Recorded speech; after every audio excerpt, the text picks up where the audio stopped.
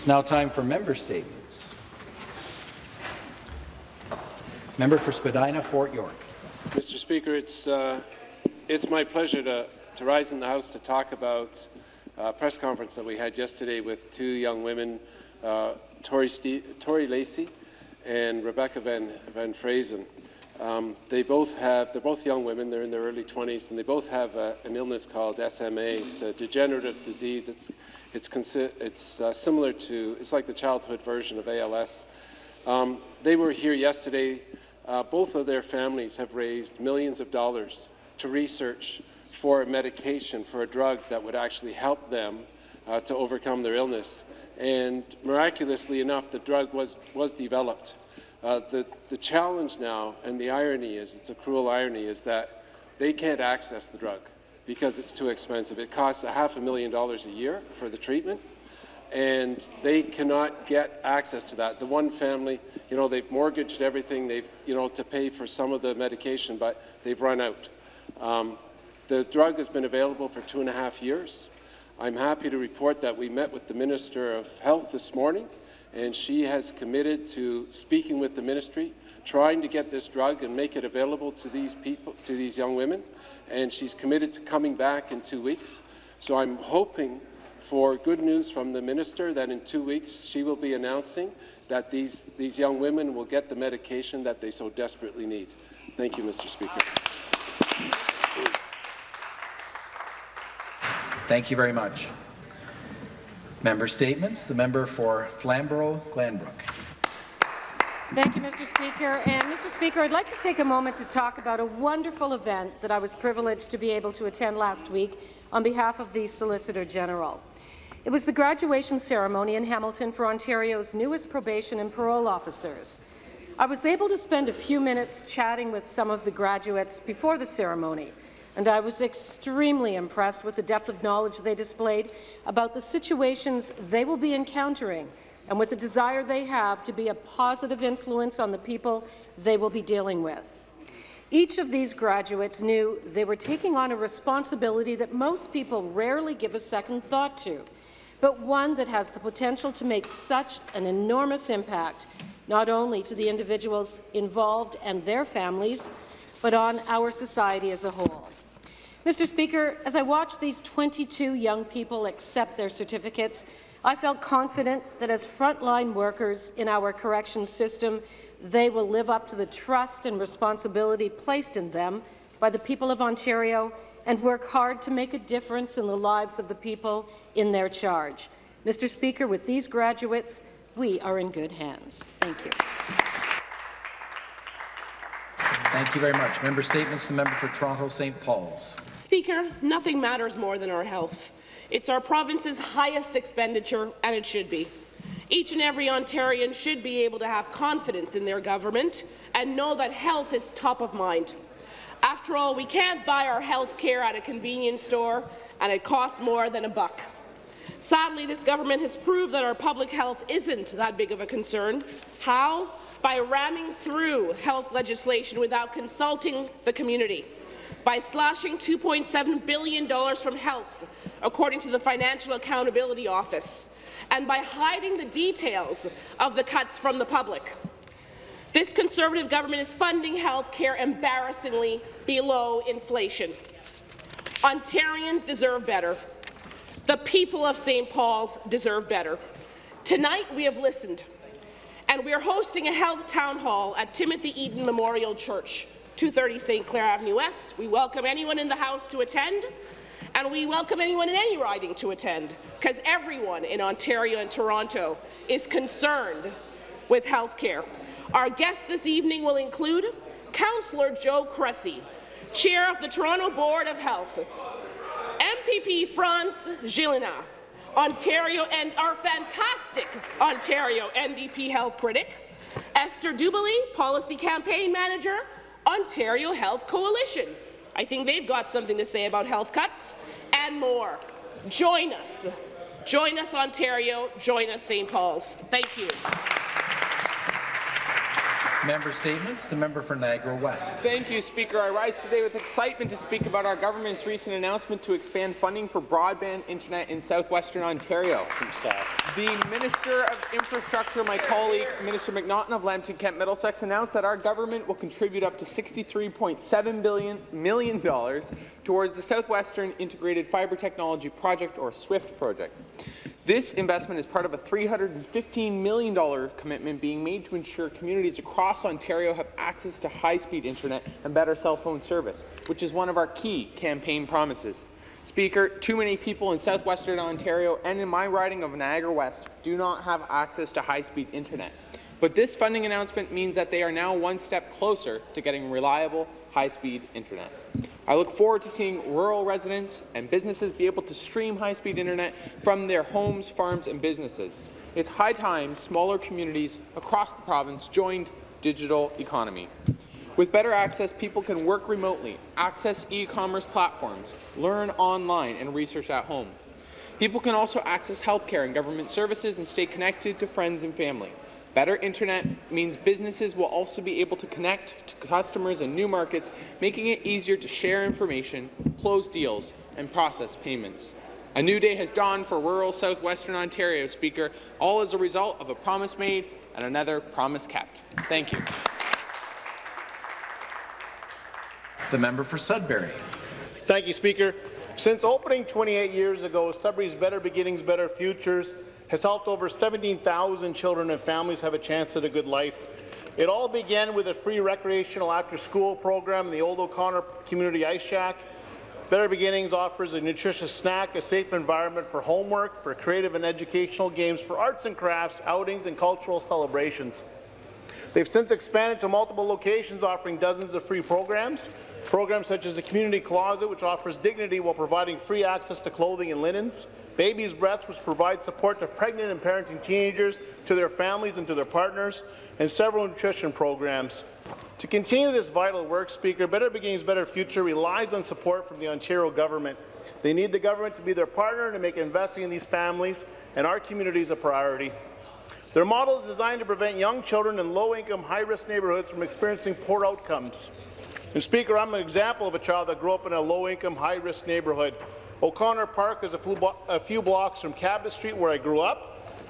It's a short walk from Queen Elizabeth, the primary school that I attended. Speaker, I was given a better beginning. I now enjoy a better future. All children in Sudbury deserve that same opportunity. Thank you.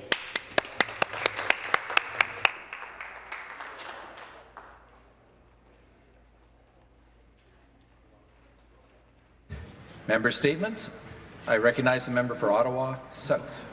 Thank you, Speaker. Speaker, today is the 4th annual World Eating Disorder Action Day, and it's a global initiative that's comprised of thousands of activists and 200 organizations in 46 countries. This year's theme is Eating Disorders We Can't Afford to Wait. Eating disorders have the highest mortality rate of any mental illness. They do not discriminate. They affect people of all genders, ages, and ethnicities, and many families are affected by a loved one with an eating disorder. Speaker, when a loved one is sick, nothing else matters. Eating disorders are a pernicious and complicated disease that devastates those who suffer and leaves families feeling hopeless and unable to help. Those who suffer need our support, love, and encouragement to get well, but they need the tools and treatment as well. Speaker, it's something that our family has gone through many years ago, and it was a very difficult time. We stuck together, and our daughter Kirsten got well largely due to her courage and strength. So there are still many families and individuals and families that are suffering right now, and we need to make sure that those things that they need to heal are in place. Thank you very much, Mr. Speaker.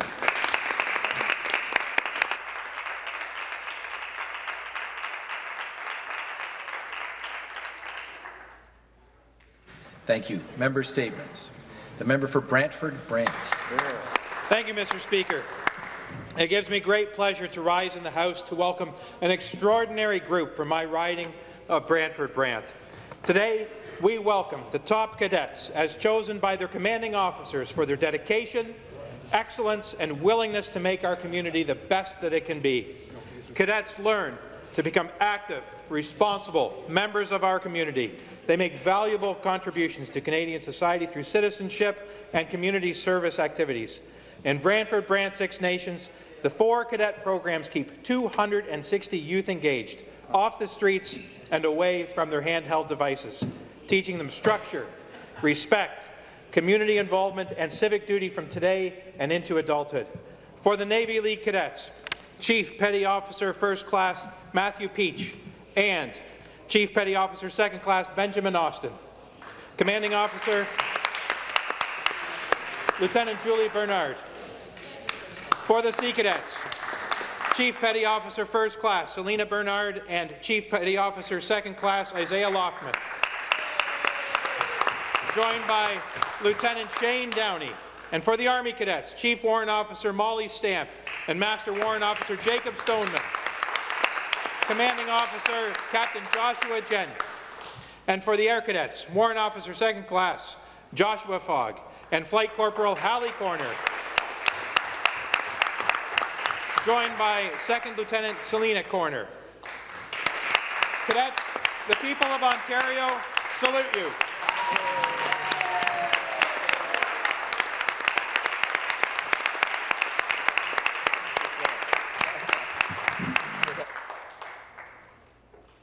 Thank you very much. Member statements. The member for Brampton Centre. Thank you, Speaker. I recently had the pleasure of visiting Wellfort Community Health Services in my riding of Brampton, who's actually an umbrella organization for the Bramalea Community Health Centre, and it was such a pleasure for me to learn about the important health services that they provide to our community. I'd like to take this opportunity to also thank the volunteers and staff who are so passionate about the work they do to provide community services to folks in our community, and those services range from health promotion, primary health programs, oral health programs, diabetes education programs, HIV, Hep C awareness programs, just to name a few, Mr. Speaker. You know, they provide holistic care for individuals, families, and the community, often those who face multiple barriers in accessing health services in Brampton and specifically in the Bramalea community. During my visit, I actually had the opportunity to meet with the Seniors in Action Club, and it was such a delight. But, you know, they shared a number of concerns with me, Mr. Speaker. As seniors in our community, they were very worried about the fact that the majority of them are still living in poverty. They have quite a difficult time accessing housing options, and they're very concerned about the recent cuts to public health, and they were wondering if their very own Seniors in Action program was actually in jeopardy as well. You know, I tried to reassure them that I think that the government values the contributions of seniors here in our province, and as we celebrate Seniors Weeks, I just want to reinforce you know, how important it is that we take the opportunity to engage with our seniors, but also intergenerationally learn from what they bring to the table. It's so much power, and I really enjoyed my visit. Thank you. Thank you very much. Member statements. The member for Richmond Hill. Mr. Speaker, community engagement can be a very effective way of policing. The general public has often created an unpopular image of police. When a child whines or misbehaves, parents sometimes threaten them to stop or the police will come. Even adults do not favour the sight of police, as that often means receiving a ticket for a traffic violation. When I served on the York Regional Police Services Board in 2006, the board recognized the importance of building a strong and positive relationship between the police and public. Today, I am happy to see the strong relationship York Regional Police have built with the community. They take the initiative to reach out and to participate in numerous cultural events. Just last week, I participated in the Iftar dinner they organized with the Richmond Hill Muslim community. The week before, they celebrated the Asian Heritage Month with a lion dance, Indian songs, and dances. Through these events, York Regional Police have become friends with various communities in Richmond Hill. This partnership goes a long way in crime prevention and protection of neighbourhood. We thank the York Regional Police for supporting this. Thank you. Thank you very much. Member statements. The member for Kitchener-Conestoga. Well, thank you, Mr. Speaker. It's always a pleasure to get to rise in the House today. And today I'd like to share a little bit of local feedback that I've heard in our first year in government, a year of restoring fiscal balance while protecting what matters most in this province. Hear, hear. At the New Dundee Victoria Day Parade, I had many people stop me and say, Mike, keep on going. We support your government on reducing the deficit, reforming education, and supporting small business to finally get ahead here in the province. And they know we have been working non-stop to honour our campaign commitments to repeal the cap-and-trade carbon tax in the Green Energy Act, to expand natural gas and broadband for rural communities, to provide record funding for long-term care beds and mental health and addiction services. And on Friday, I brought together nearly a dozen organizations, Mr. Speaker, providing these crucial services to celebrate the $1.5 million in additional funding, and they are excited about the $3.8 billion commitment we've made to mental health and addiction services here in Ontario. We are working for Waterloo Region on multiple fronts in partnership with municipal leaders and other partners. This includes allowing fair and open tendering, protecting double-hatter firefighters, and green-lighting the, wait for it, new electrophysiology lab at St. Mary's Hospital, and of course, helping support the Geese Family Centre, which is a beautiful new hospice that's being created in North Waterloo. 1 year down, but we have a lot more work to go on behalf of the great people of this province, Mr. Speaker, and I'm looking forward to 3 more great years. Thank you. Well said.